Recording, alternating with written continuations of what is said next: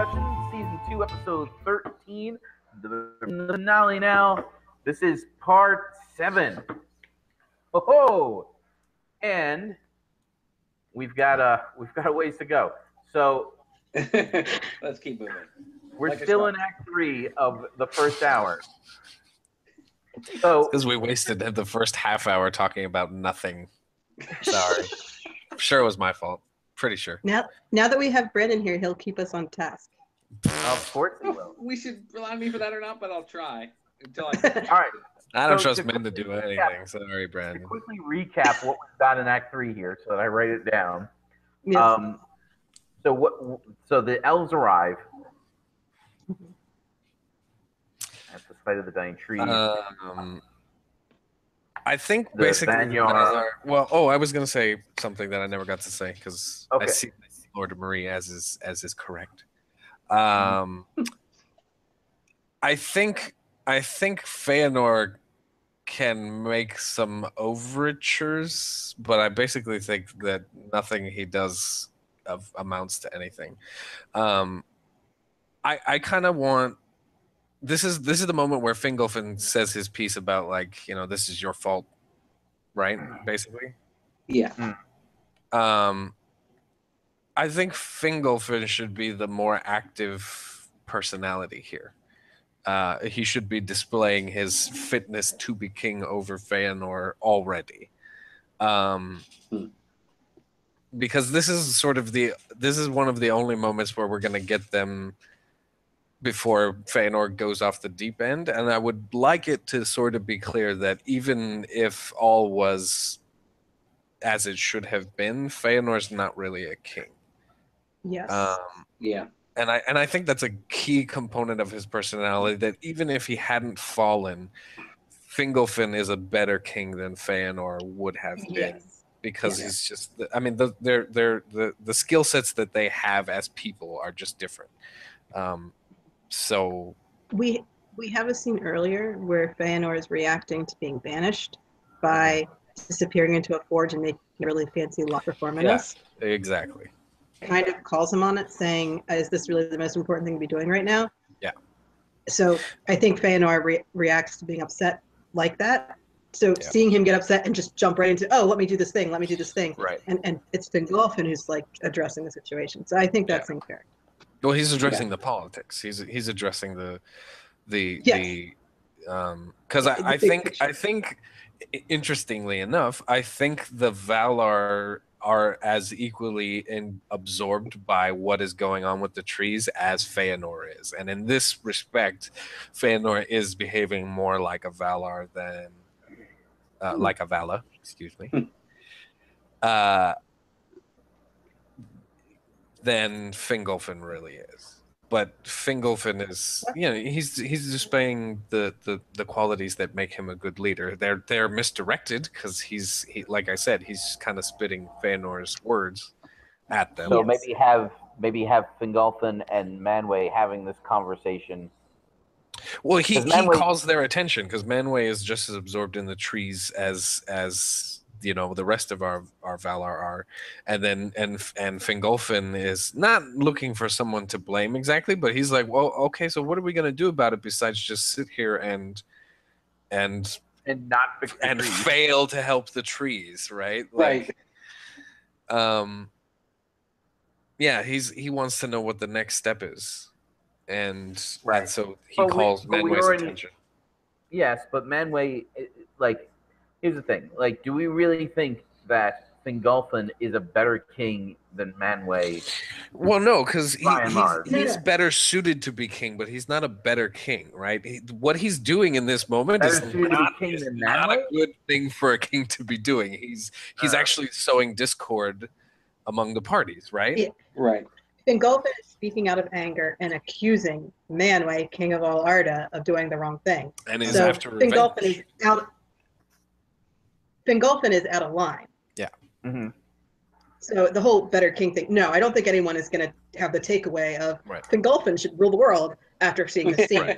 Well, that's why I want to definitely avoid that. But he is behaving in a more king-appropriate fashion than Feanor is. Feanor is being a craftsman.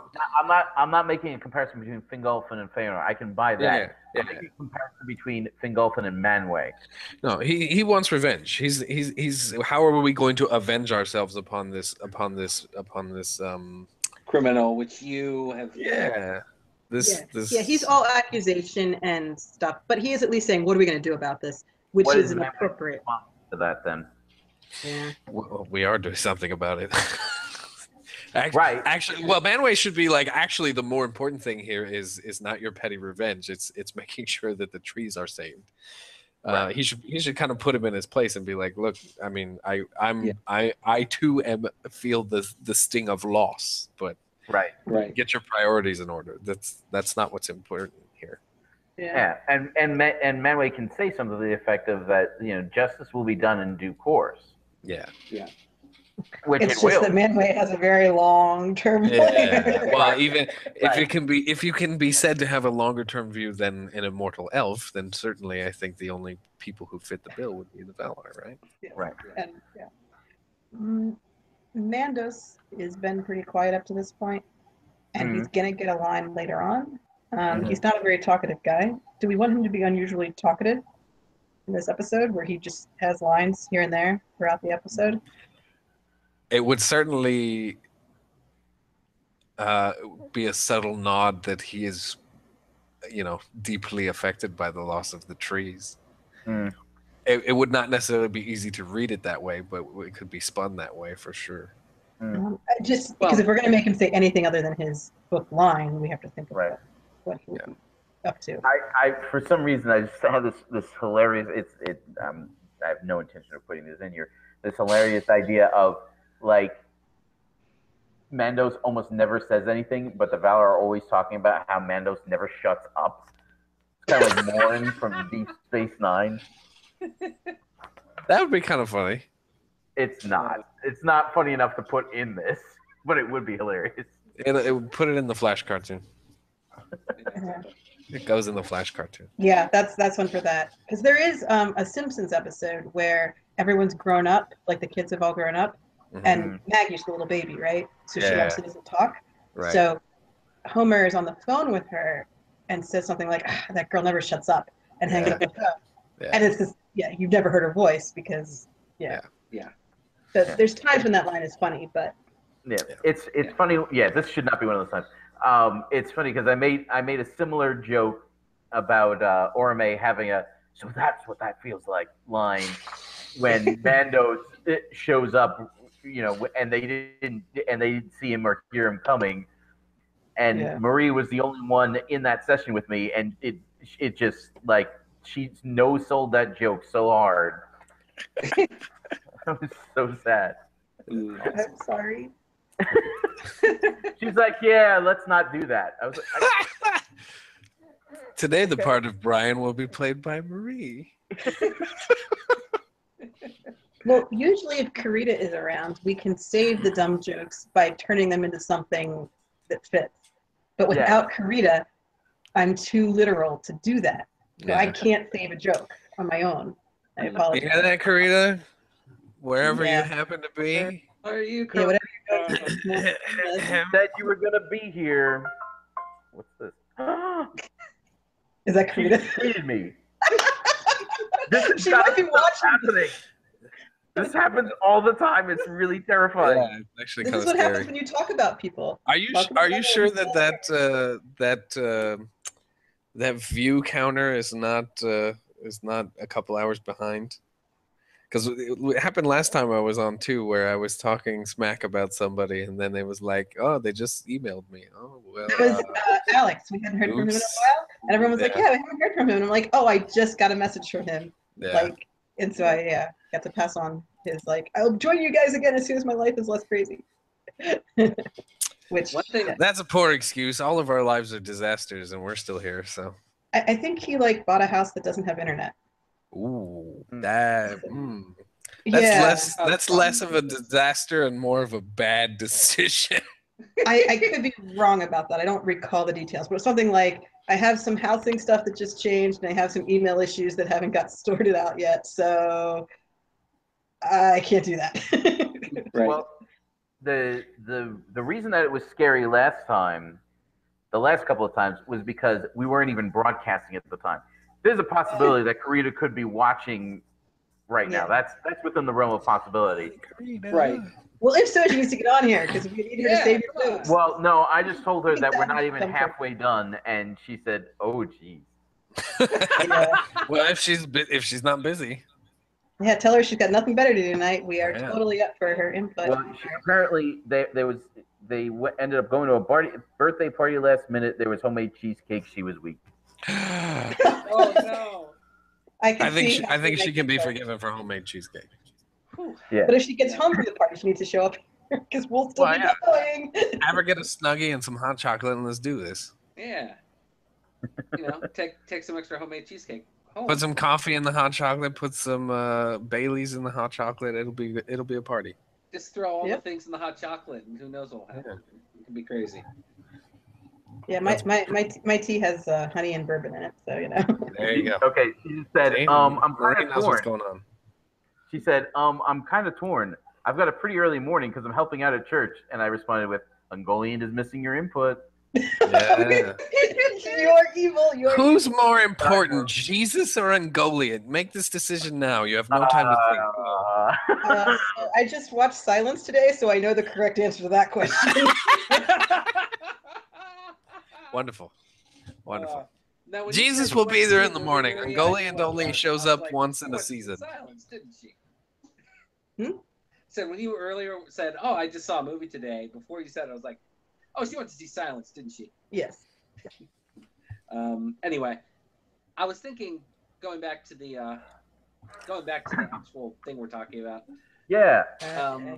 I was thinking one thing that would be cool throughout this scene is to start off. I mean, you start off even with less light than normal, but over time, Well, almost at this point, it's slowly twilight. so slowly that you don't notice unless, except for when you look. Yeah, like, we the did that at the beginning of the dimmer. episode. What's that? Like the attack happens at the very beginning of the episode, and the light doesn't. We don't actually get anything blocked out until Ungoliant starts to swell. Yeah. So the first like 10 to 15 minutes are quite subtle. Like we're gonna do things with we're gonna have the lighting people do things with lights as they do. Yes.